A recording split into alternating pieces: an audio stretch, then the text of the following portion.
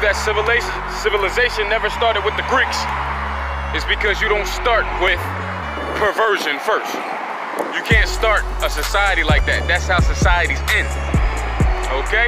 That's not how they begin. What I'm sensing from my people is that you still don't hate your enemy enough. You still got too much admiration. You still got too much love in your heart for the people who hate your guts with everything that they got. And I promise you that. And what they'll do is make you feel guilty about feeling how that you're supposed to feel about an enemy that does the things that these things do to you.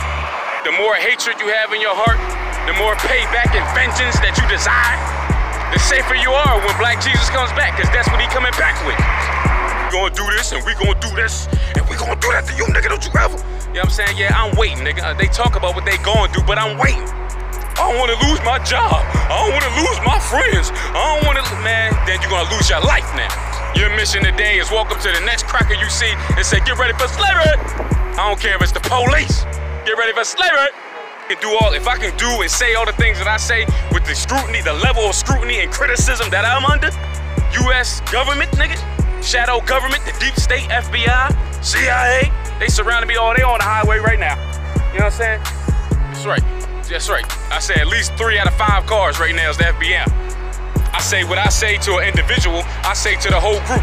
What I say to your face, I say it right behind your back, right behind the police back. You know what I'm saying? That's right. If I can't say it publicly, I won't say it privately.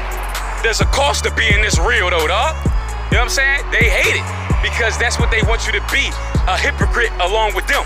Preach one thing and do 10 other things in the street, like they doing in Syria and Iran, and that's why you're about to get blown up now. Because you're not who you say that you are. Apocalypse means to reveal, and that's what's coming, a great revealing. We're gonna see what you're doing. We're gonna see what you've been saying. That's right, the beginning is near.